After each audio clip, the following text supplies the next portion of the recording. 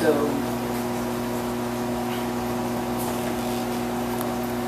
what I'd like to start off before we read a few pages from the book is to talk about some of the examination the community has had to begin to do as we really look at what kind of a leader has Christine Quinn been for this community. What has pushed people to not only say I'm not going to vote for her, but then to take on the added role of being an activist, to take on responsibilities and to take action to actually vote her out of office, which is different from just saying I'm not going to vote for her. There's more that people have to do in order to vote somebody out of office other than just saying I'm not going to vote for her. I'm going to close this. I think it's let's keep it open. So as I began to do my research, what pushed me to write this book was, I guess, over a year ago, when I found out that Christine Quinn was going to write her own memoir. And I found out who the editor was, Henry Flores, from I believe HarperCollins. I forget the publishing house. It's the one that's associated with Fox. And I realized what was going to happen. This was going to be a one-sided story. That was going to be a glamour story. She was going to gloss over everything that all of us had been. She was going to gloss over everything that had driven us to activism, which is basically almost what she did. I haven't read her book deliberately, but I'm told that it's very shallow, and I can believe it because she doesn't want to talk about her record. And I'm not making that as a character judgment about her personality. I'm saying I think this was deliberate on her part because she's trying to avoid her record. And so before I read these few pages to you, I think the one remarkable thing that I've discovered in the last year or so is the courage that so many people within the LGBT community has in order to come forward and speak out against Christine Quinn. There are a lot of people in this room and outside who are not here this evening who are going contrary to what we traditionally call identity politics. That people in the LGBT community just support a candidate just because of that they're identified LGBT. And this time, there's such a huge outpouring of criticism of Speaker Quinn from this community. That takes a lot of courage. When I speak about the different levels of work that people take on, people start within the role that they have in life. Whether you're a nurse, like Nurse Dunn, and you take on activism, you take on the role of being a community organizer, whatever extra actions you take to fulfill on the change that you want to see in the city, all that, if you add on top of that going contrary to if you go contrary to the peer pressure that we have in this community just to support Christine Quinn solely because she may be the first lesbian mayor in the city. It takes a lot of courage to do all this. So I acknowledge everybody who's here, who has the courage to speak up against her. I'm going to read a few pages. And I want to just preface this by saying, just a few minutes ago I told you that in the time when I first started getting active around the closing of St. Vincent's, I met a few activists. I named Susanna, I named Donnie, I mentioned Yetta Perlin. But as I did research for this book, I found out that people have been speaking out against Christine Quinn from the very beginning of her career. It wasn't something that just began because of St. Vincent's. I think St. Vincent's was a flashpoint for the community where people said, we're not going to take this anymore.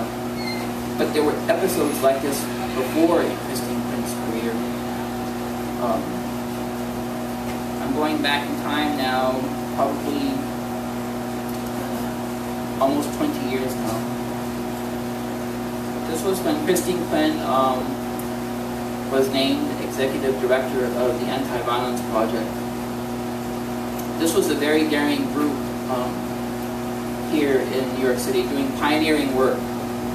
At the time that she took over, there was an executive director who was leaving. He had done a lot to move that agency forward. And Christine Quinn came in and she had to basically spin it as an immediate success story because she was on a path to run for public office. Everything in her career has been very calculated. Nothing's been left up to chance. So I'm going to read from the beginning on the bottom of page 9 if you have a copy. If not, you can just follow with me. I'm only going to be reading a few pages. One of Christine's self-described early successes was shrouded in some controversy. While she was executive director of AVP, that's the Anti-Violence Project, Christine claimed to have not only expanded its range of programs and services, but also increased awareness of biased crimes nationwide. The back-channel talk was that Christine reorganized the agency by purging the staff, one person said. Another person said that what Christine did was to professionalize the agency in order to qualify for grants. For example, no case notes were kept, one source said, offering one example of what Christine was confronting. And Christine's challenges in staff were part of her efforts to improve the agency. Again, whenever people were approached to speak about Christine's record, there was a sensibility expressed about being the target of retaliation from Christine. Those who would speak requested anonymity, but many people refused to speak at all. Notwithstanding the back-channel rationalizations, Christine would be criticized years later for the way she dismissed the staff of AVP during the agency's reorganization, which would cast doubt on the storyline about Christine's reforms. Christine needed swift success at AVP in order to parlay that gig into a greater personal opportunity. But Christine was courting trouble by claiming to need to professionalize AVP. Christine was implying that the agency needed improvement when she took over, which was far from the truth. And here in the tale of what happened at AVP was the beginning of what would become to be described as a manufactured early success for Christine, which she needed to have happen in order to begin to lay the groundwork for a myth about herself. Christine's term at AVP was critical to her career. Christine would understand at AVP the tremendous pressure caused by nonprofit fundraising. Nonprofits faced outsized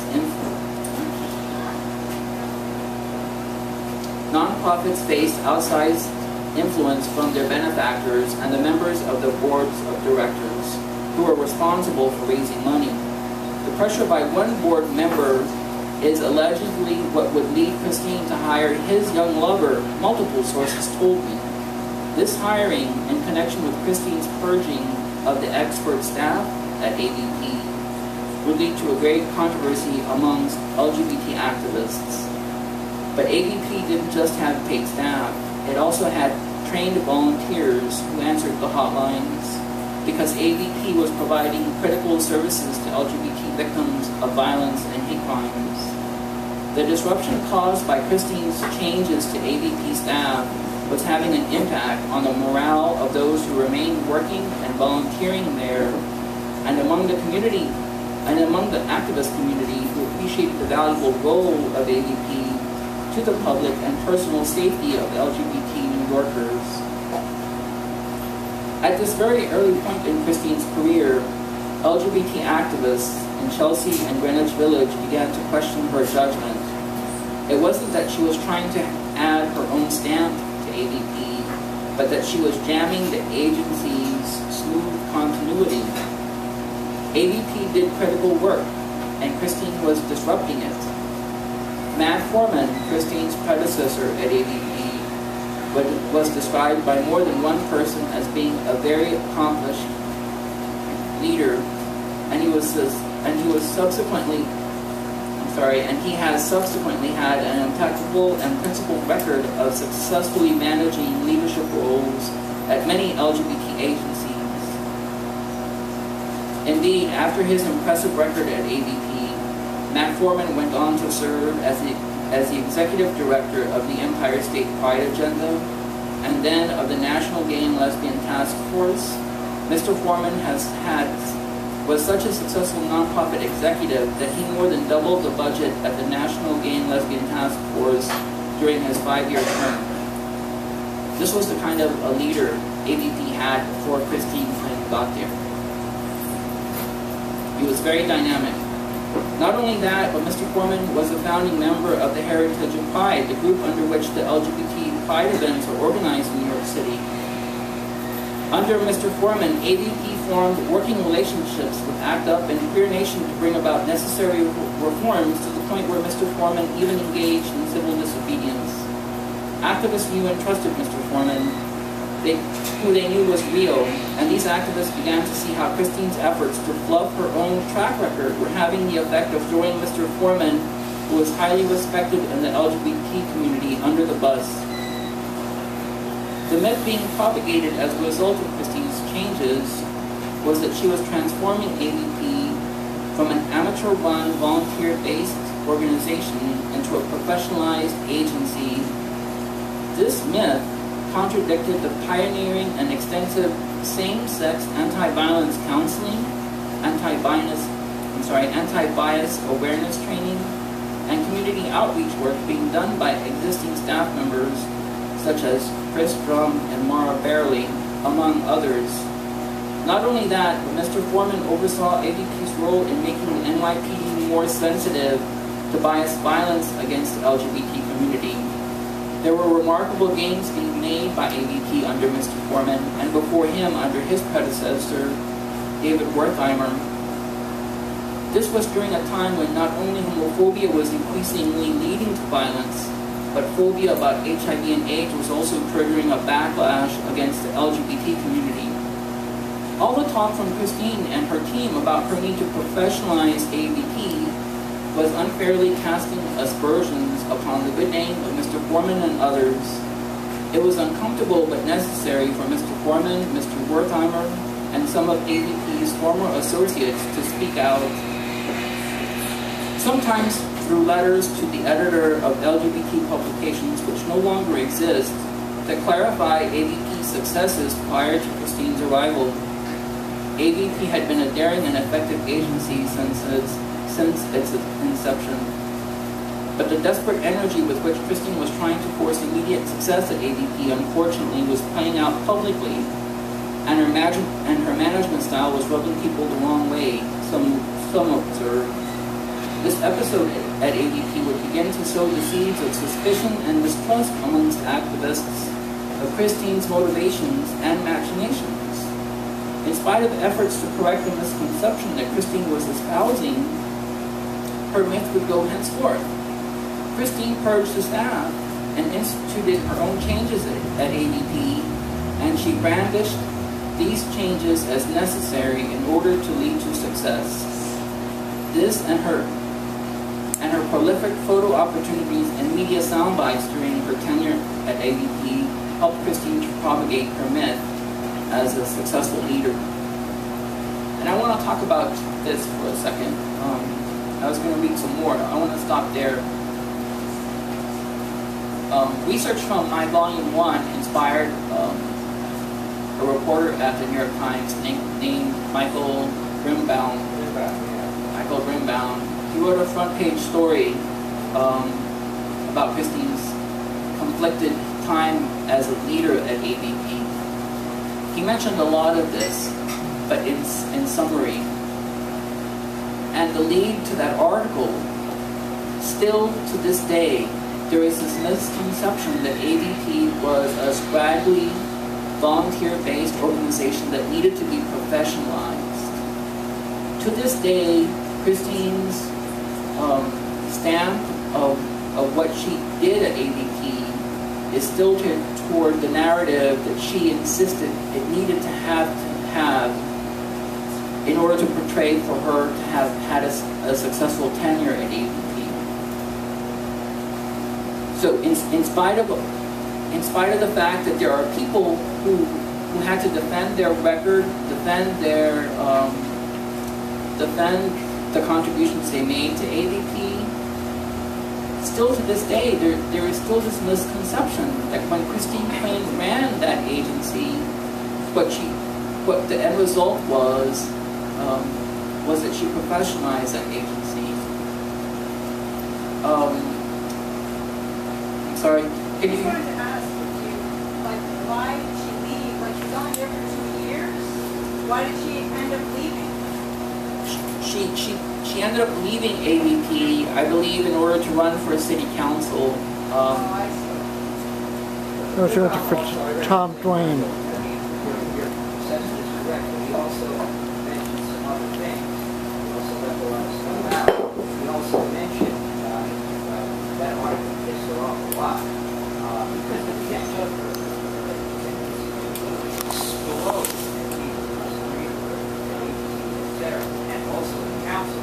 She actually at one point concerning the time since we rather than discuss these opinions of people, she actually somebody who disagreed with her, she exploded the president of the also in the New York Times, I think she said, let us separate into private laws. And this answer to that, because that article created quite a completely the time that she really is. Person. And her answer was, oh, I'm Irish, that's the way I am. So when he didn't mention that part, it's not just that agency, but behavior has continued up to and in the council and as a speaker. I've dealt with that book, I had to address it, okay? So there are certain things he did not deal with. It goes well beyond her tenure as the dictator of this agency. And she has enraged a number of members of the council with her dictatorial approach. I know Tony Azella, who was a former city councilman, she killed that. Her relations with Charles Barrett, the black community, are about as good as the relations with Shiites the Sunnis themselves. She's pissing off a lot of people. He is getting to part of it, not all of it. Well beyond just, her experience in that agency. She's got a passion. Anyway, I wanted to, your point about Rip Van Robinson, I spoke to him about that. He left a lot of stuff out. So, anyway, I want to take that point. Thanks. Yes, there's a lot of controversy about how Speaker Quinn treats people. And in doing my research, I've approached a lot of people. I won't say that I've been led on, but I've spoken to people. I've been very explicit about what project I'm working on. I point people to my blogs. I have, 500 or 600 posts on that blog now. People know I come from a critical place. Although I try to be balanced, I do come from a critical place about how I am reviewing Speaker Quinn's career. And when it comes time for me to ask questions, people always back off. And no one tells me anything, but it's because people fear her retribution. I've been told she's very vindictive. She's a very angry person.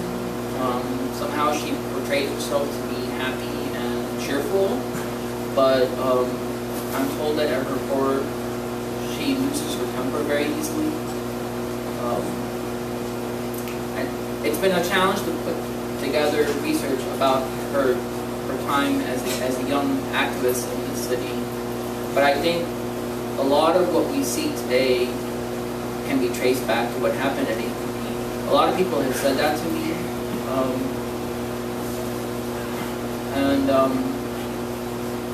It's interesting, the video I was going to show you today, I was going to try to draw a larger picture about what does it mean to have like a second chance in public life. I don't know how many chances have we given Speaker Quinn.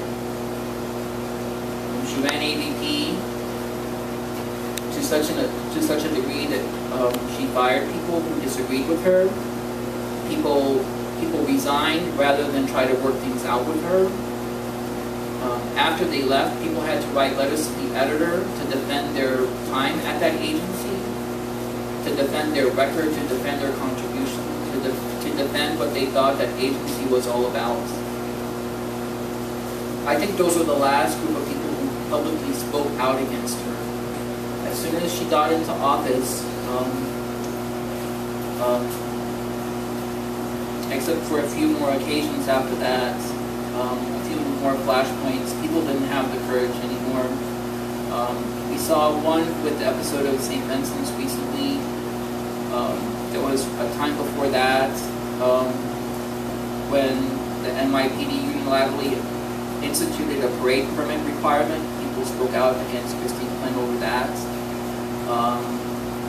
And then right after she did win election, some people in Greenwich Village spoke out against her management style.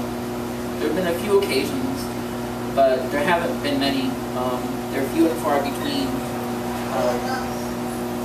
And trying to get all this on the record is not easy. The whole thing in the black community, they blasted away and stuff about Charles Barrett. Oh, the Sonny Carson did, when they tried to change the street to a black activist. Right. He wound up, and the black community, I was there at that hearing, so you're ignoring the whole names, just slows about it. No. Charles Barrett, he'll give you. Right. I mean, I know that there's been conflict. There's been conflict. Well, yes. I mean, well, there was an episode that took place. Right. Well, there was an episode in the city council where Speaker Quinn fired Charles Barron. Right. His chief of staff on the spot. There have been tensions. I mean, there have been real tensions around Speaker Quinn's leadership and management style. There's also her relationship with Gilbert Miller and choosing Miller over Freddie Ferrer, who was a Latin.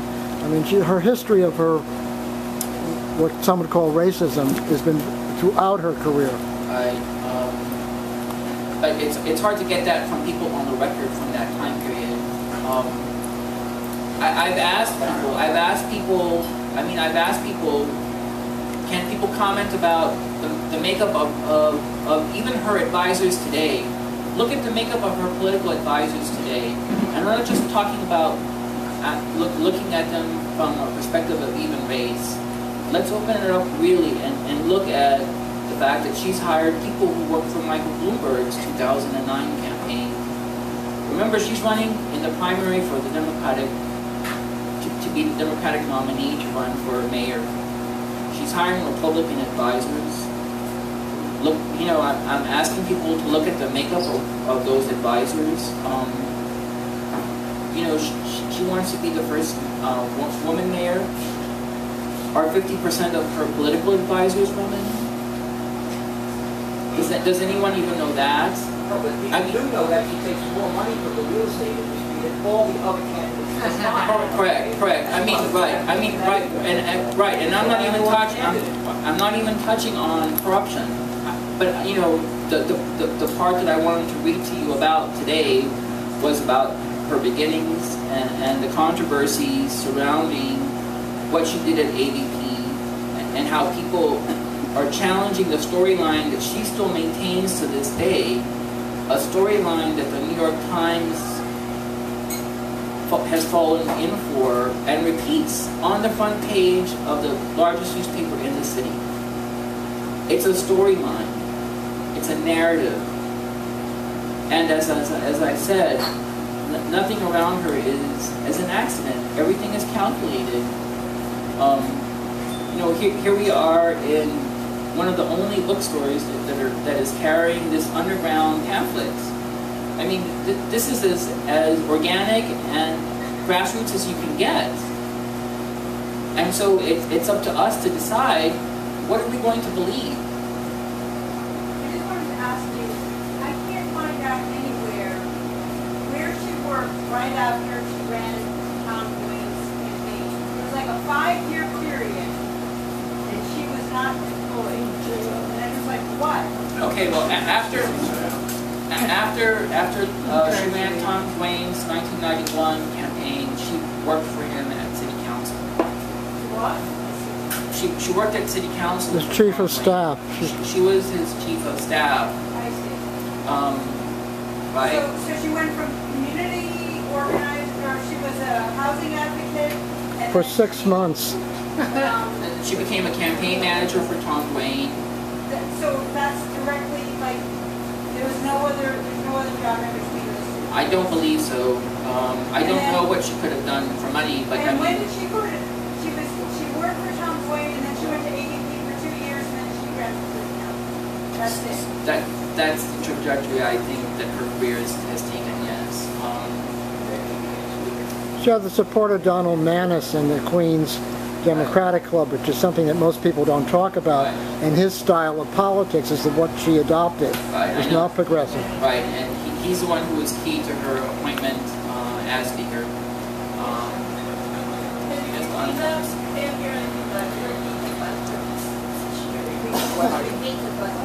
I think that people, going back to your book for a minute, I think that the people who are best equipped to talk about how destructive a force Christine Quinn has been are the ones who have the most to lose by speaking out against her.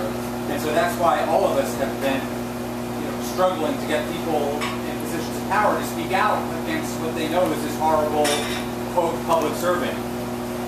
But I think it's interesting that Quinn wrote a book that was and covered in the New York Times several times, and it only sold 100 and something copies. What do you make of that? Like, why is that? It's remarkable, really. It's a remarkable. It's fabulous. Yeah. Well, I mean, one of my friends is here. He knows. I worked on trying to promote a book several years ago. It was a controversial book, and it was a flop. Probably along the lines of Quinn's own book. And I have like, if I were to speculate about what really happened, I think I have 2 excuses or 2 possible explanations to explain why her book failed so miserably. The first is the most obvious reason, which is Christine Quinn is not a compelling figure. I think after being in City Council for 15 years, it just goes to show you this woman has no bridges. She's built no bridge with no community in the city. She has no platform. And I knew something was wrong a couple years ago, or last year, I forget when Christine Quinn tried to run out Chick-fil-A from NYU. Christine found herself at the losing end of a very flawed argument. Number one, she was trying to violate the free speech rights of the CEO, owner of Chick-fil-A, because she didn't like it. She was going to try to have them shut down or run out of NYU. And as flawed as her effort was, no one rose to her defense. She found herself being criticized by the editorial board of the New York Times on New York One, and there was no group that ran to her defense. There was, I think, a couple protests outside of Chick-fil-A around that controversy, but nobody came to Christine's defense. There's no group here in New York Called you know, radical activist in support of Christine Quinn's agenda. I mean, she has no group. There's nobody here in this city, which points to the larger failure on her part, which is she has no vision. She offers us no vision, and as a consequence, she has no following. And the only reason I can think of why her book fails so miserably is because no one is invested in the dream that Christine Quinn has for herself. If people really had an emotional investment or a connection to her as a person, people would be motivated. I would have bought her book if I cared about her. But I don't think she's made any real connection with anybody in the city. That's my first reason. But you have another question? Oh, I just, you know, yes, she's not compelling. If you take a look at her record and what she's accomplished and how she's run the city, but because she has so much money, today we learned that she has control of 80% of the city's discretionary funds, which amounts to almost $400 million a year that she has at her disposal. That's a lot of money where she can buy support, endorsements, silence, campaign contributions, and that's where her support comes from the money that she's used to buy it with. Just look at the rally that took place that she sponsored when the young African-American gay man was murdered on Christopher Street. Every single speaker that was chosen was people that she had given money to. And it became a pride rally rather than a rally about violence or a rally about guns. And local community people and community activists were not allowed to speak. I just want to repeat what Jim said for the people in the back. There was a recent incident of a biased killing in the West Village, and at the rally that the community had to go to, Christine organized it, and she chose who got to speak. And Jim is saying that the people who got chosen to spoke were people who she had donated money to, and that community activists were denied the opportunity to address the issues. And the most important issues about guns and violence were not the subjects that were discussed at that rally. So this is, you know, because she's trying to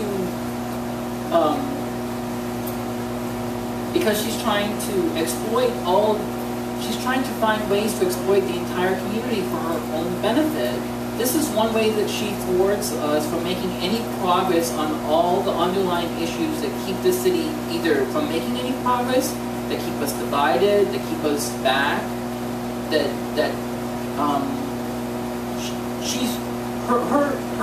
her attempts to exploit the community keeps us from making any progress. Yes? An example of exploitation is when they reported on the rally, they announced that Christine Quinn was there, who founded the ABP. She didn't know this, but that's what the news people said. And I'm assuming that came from her staff. They really said that? Yes, they really said that. That's stunning. One of the things that is coming out here, and I'm learning a lot from what you're saying, is that this struggle is somehow, I mean, she identifies herself primarily, initially, understandably, as gay rights activist, okay? And it's very important that much of the opposition is coming from within the gay community. However, if it becomes only within the gay community, or is perceived as such, she could end up winning, either with a, you know, or possibly. So what I was trying to stress is that the opposition is concerned about her go way, way beyond that. Okay? Certainly, and I always cite the black community. One of the things that I want to mention is I live in Staten Island, which is basically a colony of Christine Quinn, okay? And the first gay elected official there, Matthew Utah, is basically a boy, okay? As a matter of fact, he would have never gotten the job had he not been selected by her when his predecessor died, and Staten Island was the only borough which didn't have a gay elected official. She said that's not acceptable, even though there were other people who were at least that this guy is totally unqualified. I didn't feel it being purchased, okay? So what I'm trying to say is that the depth of opposition. Also, she has managed Publicity stuff that they pulled a couple of nights ago as spending one night in the housing authority. It's a classic game. I mean, not just her. One way to reach out, I mean, she is an enemy of tenants' rights. She is basically the Observer did a very interesting article, and I wonder if this a couple of years ago, and they did an analysis of campaign contributions, and they found out that she took in more money from the real estate community than all the other candidates combined. I think the biggest threat to her, like she was right pretty high in the polls. You know, you wonder where that 32% came from, but as soon as, interestingly enough, Anthony Weiner, with all his peculiarities entered the race, her polls dropped. All of a sudden he came up. So she is totally pissed off with him. Okay? So what the other candidates have to do, I mean, whoever gets into the runoff against her, that's where the race is going to be. I think if it's her against Weiner, she's going to lose. She's going to lose. She's going to have to think the hell out of it. But anyway, the point that I'm trying to stress is that the depth of concern and opposition to her extends way beyond. Yes, of course. Right. And the civil rights community. Right. Immense. Right. I know. She's made a lot of enemies. Do you have a question? Yeah, I want to go back to your book and your research. Did you cover any of the things that she did about limiting the right to assembly, the way she built fences along West Street and Hudson Park Trust during Pride, the way she has made the actual Pride March into something which is frightening after 6 o'clock, with the way the police populate the West Village? Did any of your research talk about that? I haven't gotten to it yet, but there's going to be a discussion. This is volume 1. There's going to be 4 volumes. There's going to be talk about how Christine Quinn has never stood up to the NYPD. One very common complaint that a lot of people have is that we live under conditions that resemble a police station in this city. And Christine Quinn, like the gentleman said in the back, if we broaden our perspective on her and pull out on the LGBT focus and look at the broader perspective, she ran as a progressive candidate. You know, there are progressive values that she claimed she represented to the community 15 years ago when she first ran for city council. All that was cheap talk, because today she doesn't believe in it. And like Jim is pointing out, you know, we live under conditions where our use of public space is restricted. That space that belongs to the people, and Christine Quinn doesn't stand up for our right to use that space. You know, she doesn't stand up for anything. And I think various different communities in the city have zeroed in on that sensibility. After 15 years of her being in public office, I think everyone is wise to her. And you know, this goes back to why did her book fail. People in the city don't have an investment in her. Not only do they not have an investment, but on some level, I think every community in the city has felt betrayed by her. Certainly the people who live in the West Village over the closing of St. Vincent's Hospital. The people in the outer boroughs, if you want to use that term, because Christine Quinn never stood up to NYPD over stop and frisk. I mean, there are minority communities outside of Manhattan who are upset about it. I'm sure there are people here in Manhattan who are as well. I think, you know, there are communities outside of the LGBT community that have multiple reasons to feel critical about Christine Quinn's career. And, you know, I think if she's willing to betray the LGBT community, frankly, you know, she's willing to throw anybody under the bus at this point just to become elected. Coney Island, if you look at what she did in the destruction and turning her back to support the mayor and the land use committee, Amanda Burden, in the destruction of Coney Island for real estate.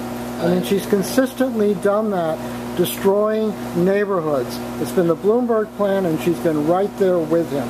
Right. Now, what Jim said was, Jim was criticizing Christine Quinn's role in the gentrification and destruction of Coney Island. I'll just mention this one piece. This is not in volume 1, but it's in volume 3 of my book.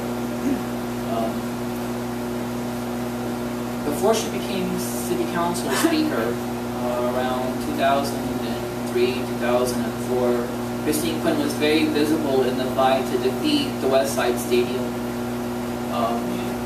And she got a lot of mileage out of, standing up to the mayor. This was under Gifford Miller, when Gifford Miller was speaker. She got a lot of mileage out of holding press conferences, holding rallies.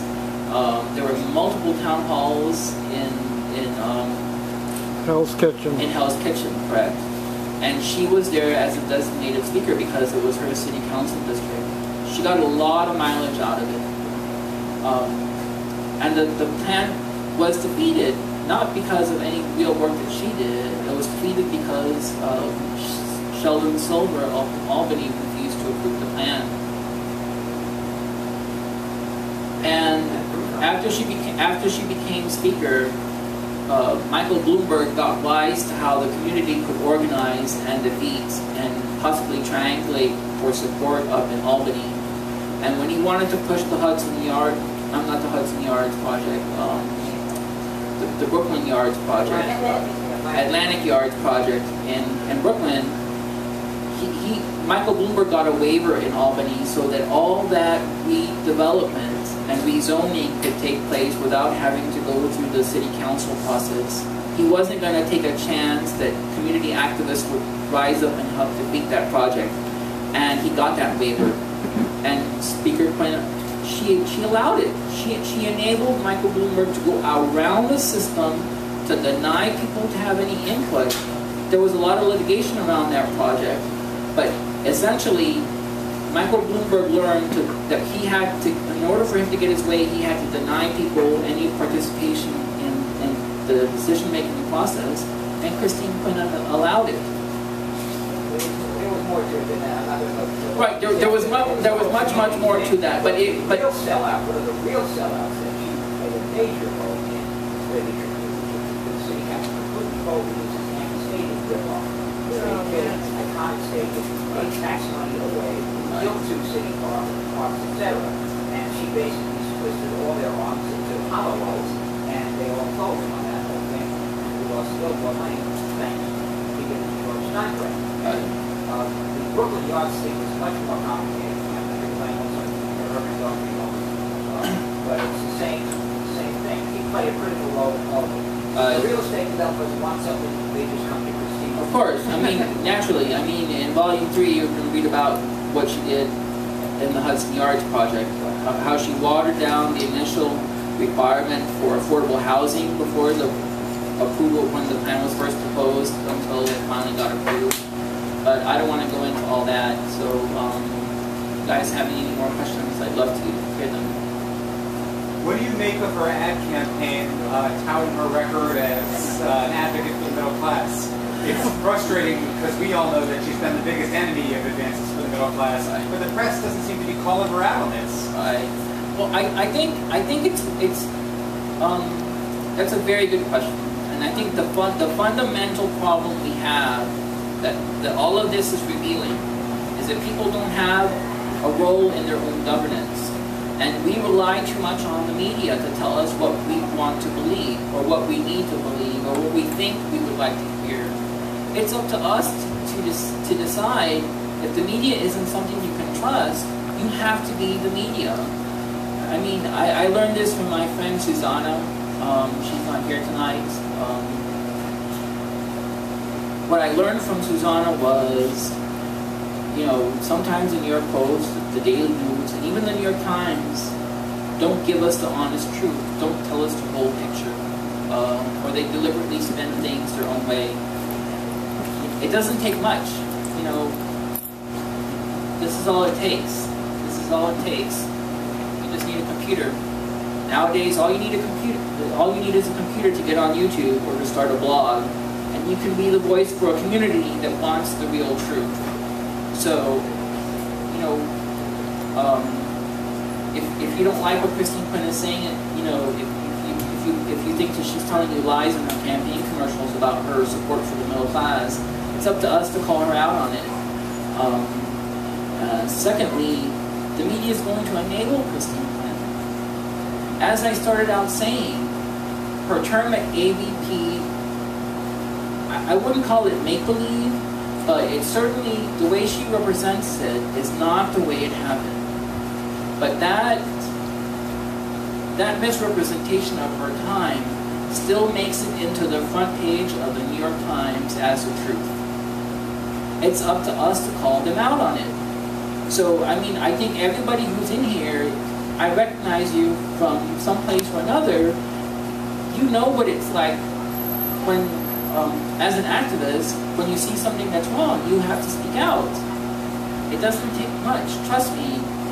If a blog or YouTube is too much of a commitment, get on Twitter. Twitter is only 140 characters or less. It still gives you a platform to speak out and say, I don't believe this, or you're not telling me the whole truth. Trust me, Twitter is a very powerful tool. One of my Twitter accounts, the Stop Christine Quinn Twitter account, it used to rank higher than it does now. You know, I've done a lot. I've done too many tweeting. I've broken too many rules with that account. My Twitter account no longer ranks as high as it used to be, but it still does what I needed to do. I don't spend but a few minutes on it. If I'm too busy, if I have more time, I can spend more time on it. But everybody here can start a Twitter account. Trust me, and you can tweet. This is Christine Quinn's middle class video. It's full of lies. And you can call her out on it and tweet it to her directly. That's what I use my Twitter account for. I tweet things directly at her to let her know I'm out here and I know what the truth is. You know, we all have that power within us to speak out. You know, Christine Quinn uses one last comment and then I'll get to you. There's a question. You know, Christine Quinn denies us our voice because she makes people live in fear of her retribution. The more people who speak out, you know, she won't be able to get back at all of us. It's physically impossible. So the more people who join us, the safer it is for the rest of us. But also it's empowering because she's denying you participation. It's up to you to say, I want to participate in my own government. I want to have a say. No one should be denying you a voice in what happens in this government. Louis, could you talk a little bit about the machine that she's built? I call her Boss Quinn, but that whole liberal machine, many of them out politicians. Glick used to not be part of it, now she's a part of it. What does that really represent, not in terms of gay politics, but in terms of city politics?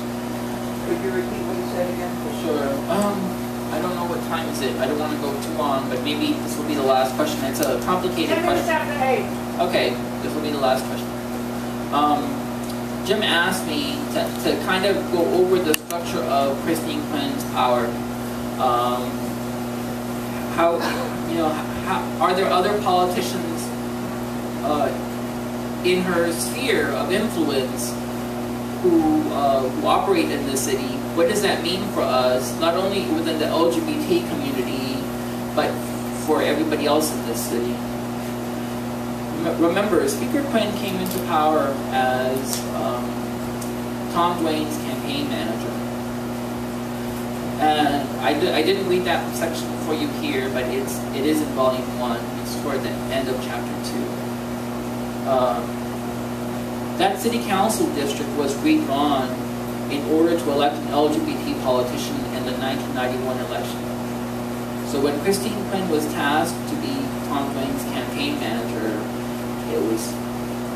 it was predetermined Tom Duane was going to win, basically.